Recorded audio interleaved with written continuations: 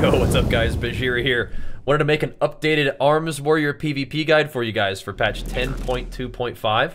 There are a few things that have changed since the last guide that we made. Most notably, we were experimenting with some Skull Splitter builds and having fun with it, but I wanted to experiment with some non-Skull Splitter builds, and I feel like I've actually been playing those way more and enjoying those way more. I think Skull Splitter is cool. There's definitely like some neat stuff that you can do with you know, big bleed damage, but I do think that Arms Warrior flows pretty nicely without having that in the rotation, so I wanted to go over that with you guys too. Because again, there are a couple different builds, there's a couple different things that I've been experimenting with, so just wanted to keep you guys up to date.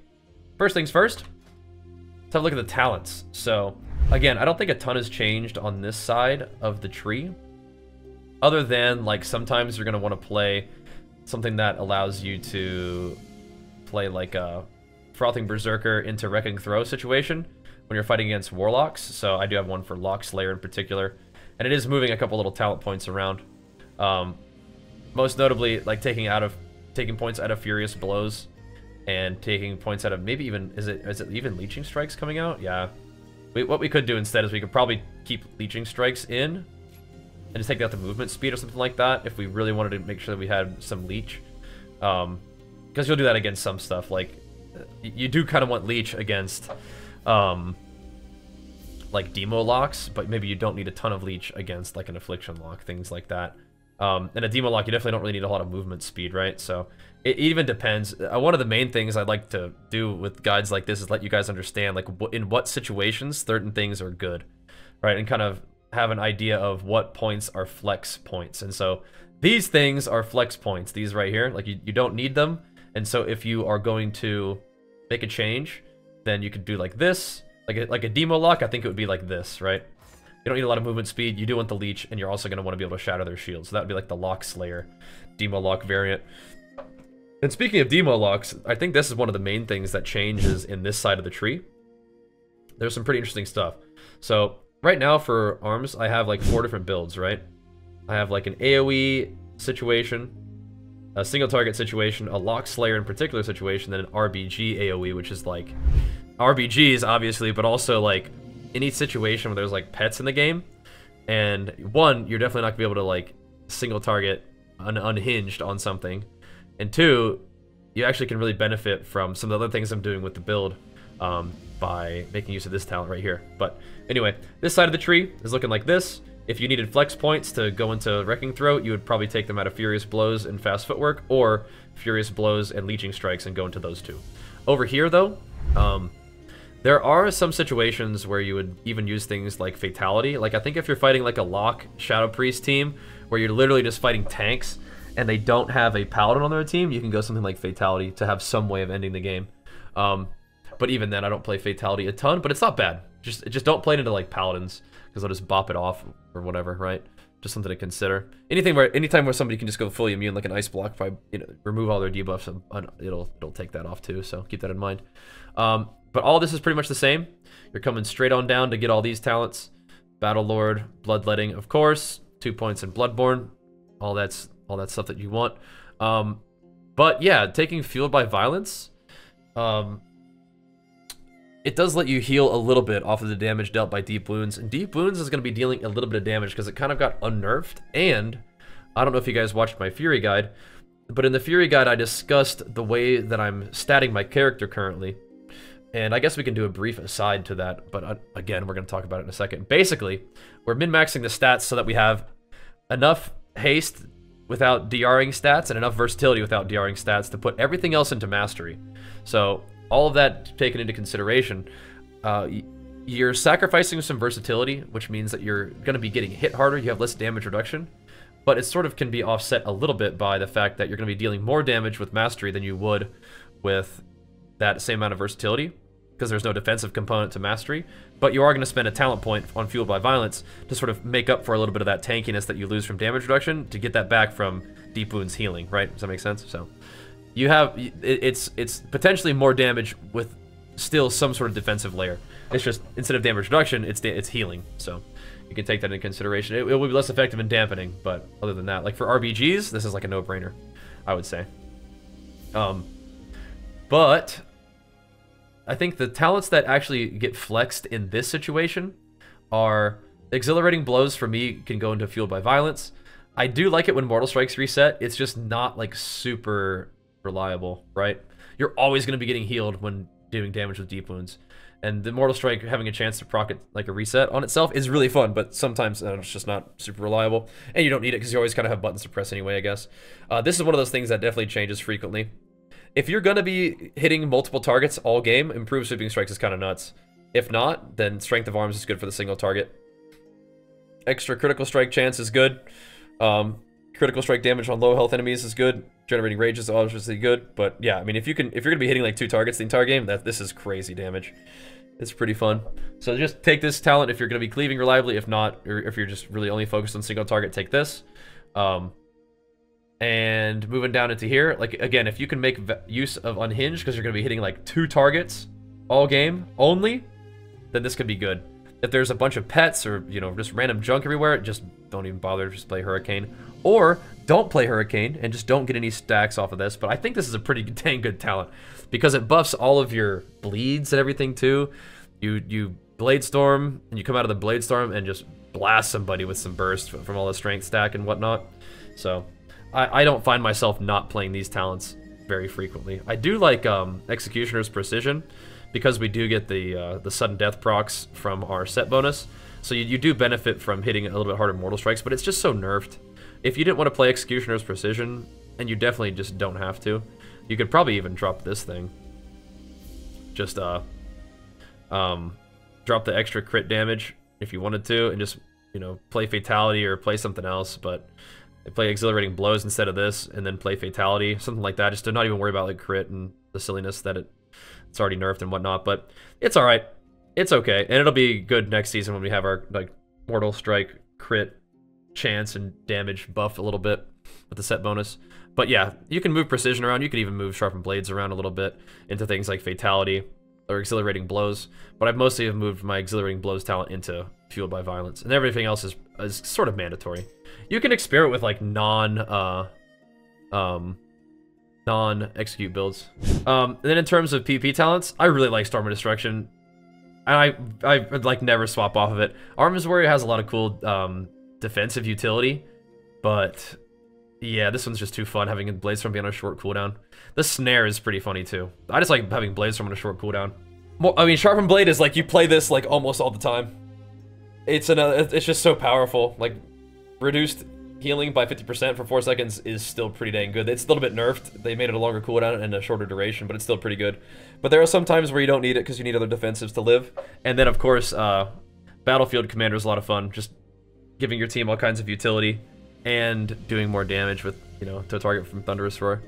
And it takes 5% more damage from all sources, which I imagine includes your teammates too. So it's like a big 5% debuff for, you know, everybody, which is kind of crazy. But it is absolutely worth mentioning that War Banner is very good for disrupting CC chains by dropping a War Banner that makes the CCs that hit your team half duration. So it's very good to use this like out of a CC, right? Like, you know, your healer gets kidneyed, you see a sheep coming their way, you drop the banner, the sheep is half, right? That kind of thing. Duel is good for classes that just deal Insano Burst to hopefully you can duel the target and make them either hit you because you're maybe maybe a little bit tankier, or you have a cooldown available, your teammate doesn't, or it just reduces damage in general by sort of like making the target deal 50% less damage to everything except you. Disarm, obviously. Snapping a weapon away from another warrior, which is, you know, BM, of course, to play disarming other warriors. It's dishonorable, but you gotta do what you gotta do sometimes. Disarming rogues is completely fine, though. So disarming like a subtlety rogue on their Shadow Dance, pretty brutal. And then Safeguard is kind of a newer one. It's super nice. Intervene has 2 charges. It's a little bit longer cooldown, but it gives your ally a 20% damage reduction for 5 seconds. Super nice. I love this talent. So I'll play this frequently. But for the offensive choices, I think it's Battlefield Commander, Storm of Destruction, Sharpened Blade for me. Those are really, really fun. But the defensive ones like War Banner, Duel, Disarm, Safeguard, really nice. I don't really play the other ones too much though. But that's pretty much a look at the talents. Again, I wanted to mention that not really playing Skull Splitter so much, and I can very quickly show you what I'm working with. So AoE PvP, these are situations like, I think because I'm playing more Mastery now, I'm actually going to keep doing this. This is when I'm fighting you know, multiple targets, but maybe like the last time I played this build, I wasn't able to cleave, but maybe I'm fighting like a DK, right? And I'm never going to be able to unhinge, but I am going to be able to strength of arms. Doesn't really matter if I sweeping strikes like his pet or something like that. But you could. But that's this build. With Fueled by Violence. And then my sort of single target build would be when I'm only going to be hitting like one target. If I'm going to just be like chasing around like a lock or a mage, then I don't mind exhilarating blows here, I guess. But again, we could probably take this out and put Fueled by Violence there, like in every single build that I'm playing. But I'm not playing Warbreaker, I'm playing like blunt instruments.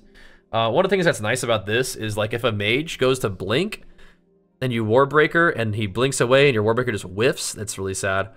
But blunt instruments will make it so that like it's an ability that has to make contact. If he blinks away, then it's out of range and it won't go off, right? So blunt instruments is like you can't miss your Warbreaker, which is cool. But it also makes the Colossus Smash hit harder and its duration is increased by 3 seconds. Now, if you were fighting like a melee cleave and you can like always sweeping strikes, blunt instruments, you know, Warbreaker, not Warbreaker, but Colossus Smash, both of them, and get value, that's kind of cool, but I don't know. I think I still probably just play Warbreaker into something like that. But this is nice to have the longer duration and extra damage. And then I'll play Unhinged in a situation like that where you can Blade Storm and have Mortal Strikes pop off into the single target damage. That's good too. Again, if you're fighting like a Warlock, you might want to switch into Fatality from Executioners or from something else, right? Like you could even switch Exhilarating Blows into Fatality if you wanted to. I'm starting to feel like this is a talent that I might have to sort of experiment with not playing.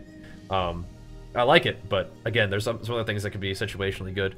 Again, like Fueled by Violence. You're not going to get as much value out of Fueled by Violence when you're only hitting one target, though, so I might mess with it. Then Lock Slayer. This is really all that happens with Lock Slayer is we are moving from... I might actually take this and put it over here like I was talking about. We are moving from the Leeching Strikes Furious Blows into a situation of Frothing Berserker Wrecking Throw. Again, if I'm fighting a Demo Lock, it's going to look like this. If I'm fighting an Affliction Lock, I might move Leeching Strikes into Fast Footwork, but because movement speed and chasing people down is really, really good. 5% Leech versus 5% speed, not really that big of a deal either way, but I don't know. I might experiment with it. I'll think about it. I'll just do it here and see what I want to do later. I'm always messing with my stuff. And then, of course, we showed you the RBG talents, which are looking like this. Fast Footwork with Leeching Strikes and Furious Blows. No choices that are tough to make there. Potentially, Sweeping Strikes, all game, Hurricane, Fueled by Violence. That's what I'm looking with there. But again, with the Lock Slayer, you know what? For the Lock Slayer, what if we did? What if we were feeling a little crazy? I'm feeling a little frisky and doing this. Doing some Fatality action. Just gotta remember to change that Fatality off when we are fighting any kind of lock with a Paladin. But other than that, like, getting these tank classes dead is good. Those caster tanks. Again, we went over this in great detail in the Fury Guide, but I'll talk about it again briefly. My stats, I've changed my gear around such that I have, in PvP, like just a little bit over 30% haste, and a little, like 30% verse, like almost on the dot. And then I have a bunch of points extra into Mastery. The reason I'm doing this is to min-max the stats a bit so that my haste gets up to the point where it DRs, but not very far over. And my versatility gets up to the point where it DRs, but not very much further. And then I put all the extra points into Mastery. And since I don't have the legendary weapon yet, it looks like this. We've got the Tier Helmet. We've got Haste Verse Neck with Mastery and Haste Gems. Primary stat Mastery there. We actually crafted Haste Mastery Shoulders with Verdant Conduit. Haste Verse Cloak. Haste Mastery Chest, which is Tier. We got the Haste Verse Bracers, which are socketed. I guess my helmet's socketed too. With Mastery Haste. Mastery Haste there. The Versatility Mastery Two-Hander with Sophic Devotion on there. You could do Haste too if you wanted to. We have Tier Gloves. Verse Mastery Belt. Tier Legs. Infurious War Boots. And we have Versatility Mastery Crafted Ring. And Haste Mastery Crafted Ring. Again, this is to get versatility off of my gear so that I could get a little bit more mastery instead. And I used both damage trinkets because I'm human. I can just trinket stuns and just call it good and just do big damn. But certainly an argument to be made to just have a free action trinket there too.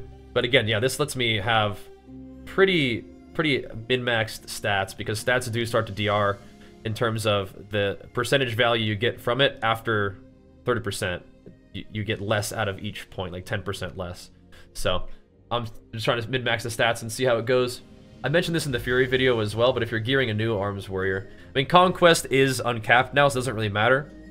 But a Conquest weapon could probably actually be one of your last purchases, because the World PvP weapon is pretty cheap. And it comes from, you know, 2 weeks of doing World PvP quests, and it's still really good. It's Versatility Mastery. It's only 3 eye level lower in PvP, so pretty good. In terms of macros, I think I've already gone over like all the macros that I really use for PvP in my previous Dragonflight Arms Warrior macro video. I have my D-Stance, Dive by the Sword macro, casting Victory Rush, and Ignore Pain. If you guys didn't have something like that, that's kind of fun. This one's really neat. I like this one. To make it so that your Dragon Roar always goes off before Avatar, you can do a cast sequence reset 90, a Thunderous Roar Avatar. Now you're still gonna want a button for Avatar, because you might still want to Blade Storm out of roots and things like that. But I like using them at the same time. Sometimes splitting your cooldowns is important though, so that people can't pop like one defensive cooldown and survive 2 of yours. Like you can Avatar them to get a cooldown, and then you can Thunderous Roar them later on. But I don't find Thunderous Roar to be like a super scary cooldown on its own. It does good damage, but it's nothing too crazy. I like popping big damn Thunderous Roar Avatar on people. That's fun. But that's like the one sort of interesting macro. Everything else is kind of standard, just like targeting macros and stuff, which I think I covered in my other video. I could make a whole video about macros and make a whole video about talking about macros constantly. But I'll show you the general DPS rotation here. We're still in single target. Yeah, we don't want to do that. We want to be like AoE PvP, baby. Big pumping. So with Hurricane, Sweeping Strikes doesn't really matter, but I sometimes still will like pre-pop it. Just so that, like, you know, when you come out of Blade Storm, you're pumping. What details? What's wrong with you? What are you doing that for me? Warbreaker. Then we'll hit the Dragon Roar, Avatar macro. Come out of that, whamming with the Sweeping Strikes. Mortal Strike. Then Overpower. Mortal Strike. Overpower. Till then. And remember, whenever you get, like, a Sudden Death proc execute, it is going to spread your rend on everything.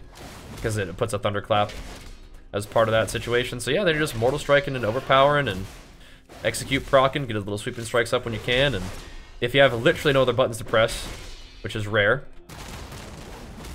then you can Thunderclap people like this. Blade Storm's back up, or Blade Storm is up, you can rip a Blade Storm to keep, it's like the first, I guess I should have done it that way, just to actually show you properly. The first Warbreaker I'm protecting with the Avatar Dragon Roar Blade Storm thing. The second Warbreaker, you could protect with your normal Blade Storm.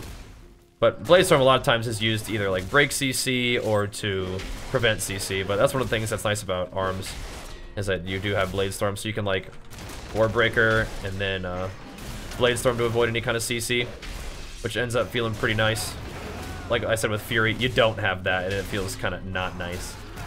But the set bonus for Arms is pretty fun.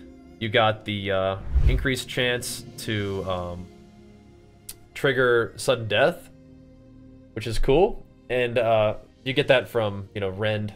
But I don't think that having Rend on more targets procs more Sudden Death, which is kind of troll.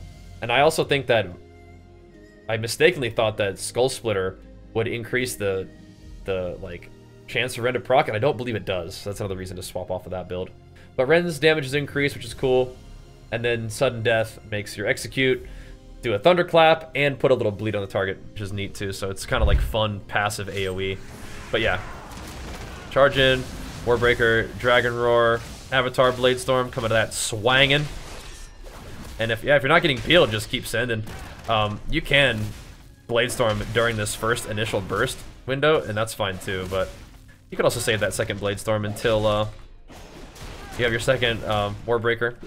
That's fine too. Of course, in PvP, like there's gonna be more going on than just like the optimal rotation.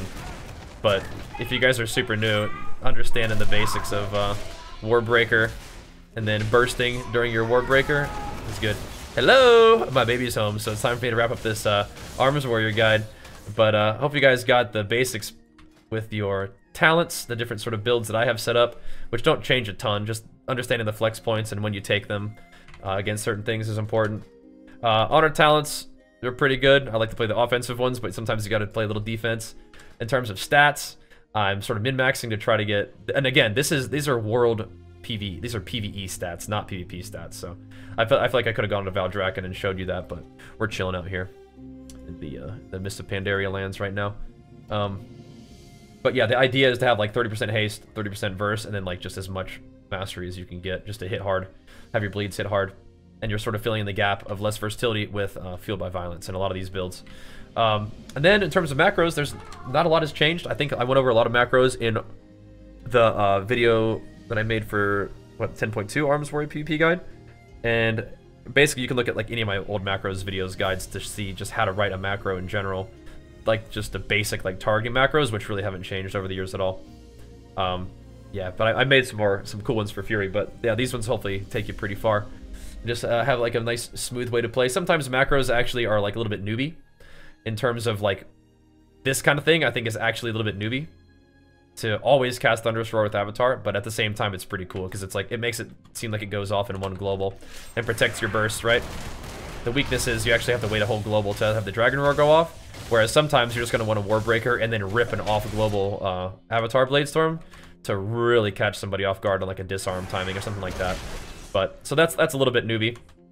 And also things like having my Overpower macroed in with Ignore Pain is potentially a little bit newbie, but it does feel pretty nice. And so I'm okay with like taking things and making it like a little bit easier to do, so that you can pay attention to other things in the game instead of being like, oh yeah, am I pressing Ignore Pain? Like I have a comfortable button that I can just press, and where it's like I just spam Overpower and Ignore Pain will go off pretty much on cooldown and just be up. But I also have Ignore Pain in important buttons like Victory Rush, like Impending Victory, so like you can press that like right before you get CC'd, and you'll have a heal and you'll have Ignore Pain ready. But other than that, sometimes it's just nice to make sure it's just rolling. So some things that could be optimized, but especially if you're like just, you know, wanting to just play the game and have things be a little bit like smooth with macros, I think that's kind of fun. And if you're new, then that's kind of nice too. Same thing with like having a Warbreaker macroed in with like Sharpened Blade. It's potentially newbie because you're not splitting them up in a particular kind of way, so you don't use them as smooth. But at the same time, I think this thing got messed up, by the way. Is this even what I'm using right now? I don't even know if it is. Yeah. It's just, I don't know. You can kind of do what you want, and that's sometimes those kind of macros I think that are things that I think are cool and fun. So I'll share them with you guys. You can use them if you want to. But either way, let's wrap up the guide here for now. Hopefully it helps. Thanks for watching. See you guys next time. Peace.